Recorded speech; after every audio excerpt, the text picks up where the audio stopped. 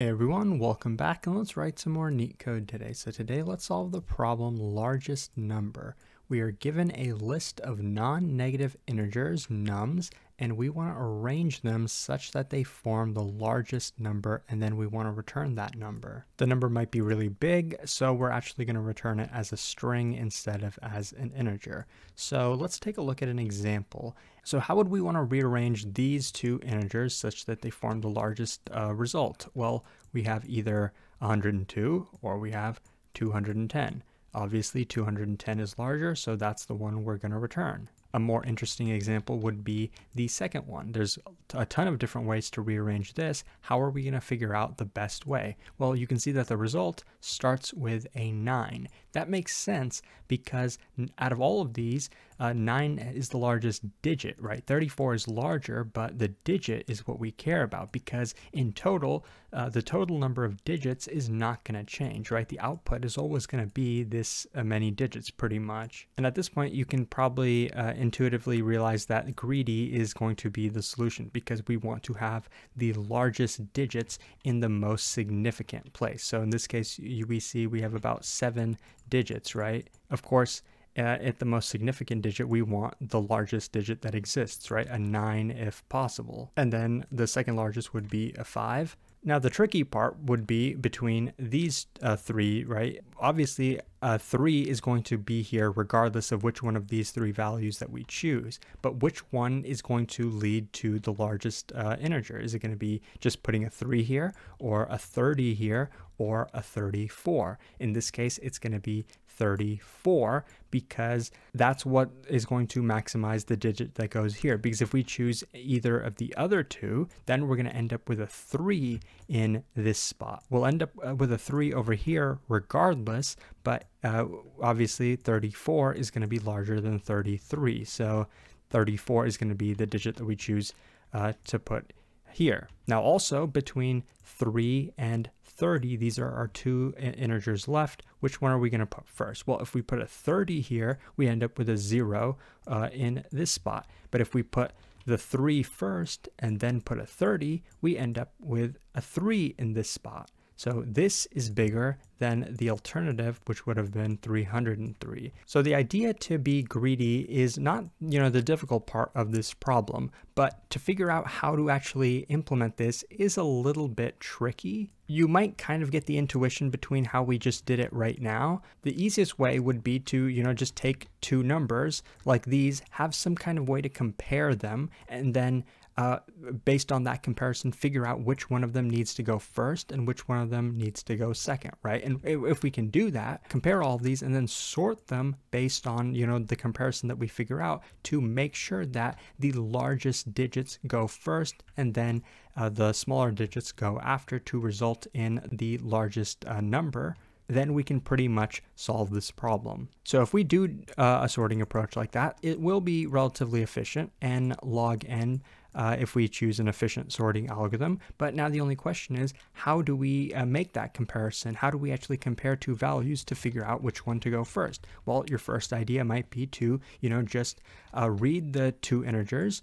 digit by digit, and then figure out which digit first has a difference, the first different digit, and then whichever one has a larger digit is going to be the one that goes first. And maybe you could come up with an algorithm like that. It would probably be a bit of a pain to code it up though. But one thing you might not have thought of, and to be honest, I didn't really think of it myself either, is take a look at the way we were even comparing these two. We were basically checking which one would result in the larger integer depending on how we arrange these two, right? The same thing that we did with these two digits, right? We either could do 303 or we could do 330. Which one resulted in the larger integer? Obviously this one, right?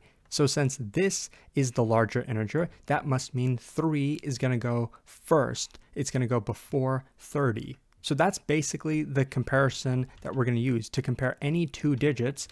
Suppose, we were doing a 9 and 34. We have 9 and 34. Which one is going to result in a larger integer if it's put first? We have 934 or we have 34 9. Obviously, this is larger than this one, so that must mean 9 is going to go first. It works out. Basically, it's like a subproblem of the entire problem. We're given a bunch of integers, but we can run the subproblem on 2 given integers to figure out which one should go first, and that will allow us to solve the larger problem by using sorting based on this comparison. So that's the idea. It might not be super easy to come up with, but thankfully it's relatively easy to code up. So let's do that now. Like I said, suppose we're given 2 integers like 9 and 34. If we add them in both ways, 934 and 349, then we can compare to figure out which one of them is going to be bigger. But how are we actually going to even build these? Because look at our input. We're given a list of integers. So what we should do is convert these to strings and then append the strings together. And then we can still do the comparison because strings can be compared just like integers. And then we'll know which one is larger. So that's the first thing we're going to do. Just go through the entire input. So I'm going to enumerate the input because then we can get the index as well as the number at each index. So we're going to convert each value in the list into a string. So pretty straightforward how to do that. And then we want to go ahead and then sort our input nums based on some comparator. And you can do that by specifying a key for the sorted function. And the function you want to pass in is actually a Python function compared to key.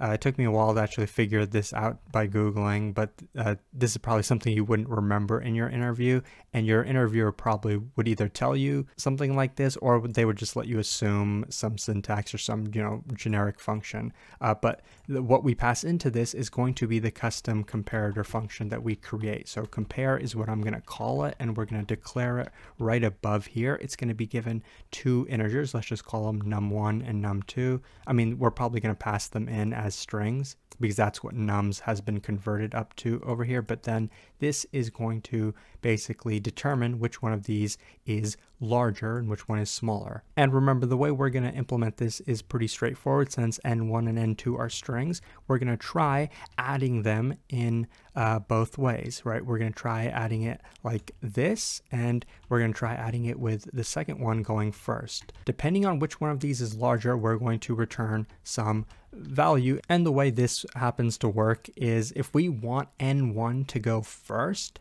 which is what we want in this case, right? If n1 plus n2 is larger than the opposite, that means we want n1 to go first because it has a larger significant digit. In that case, we would want to return -1 from here. In the opposite case, where we want n2 to go first, we return +1. If there was a tie between these two, then we could return 0. Now, in the case that there is a tie, we're happening to just return +1, which works because if both of these are the same, it doesn't really matter which one we put first, right? So that works out for us in this case. And once we call sorted, I do want to assign the result to nums. So now nums is the sorted version of that. And so nums is actually a list of strings right now. We have sorted it, we've done everything, but we want to return a single string. You can do that pretty easily in Python by taking an empty string. This is basically our delimiter, and we're going to join all of the substrings that are in nums using this delimiter. So basically it's going to add an empty string between all of these, which is fine because we just want to join all of them together. Or you could do this with a loop, right? Just basically adding each string together. But there's one input where this actually won't work for us. It's kind of a stupid input in my opinion, but it's definitely valid. Suppose the input we were given had multiple zeros, right? And only multiple zeros. If it had a 1 like this, then our result would obviously be 1,000. But if it didn't even have any ones or any other digits other than 0, then our result is going to be 0, 0, 0. And of course, it's going to be a string.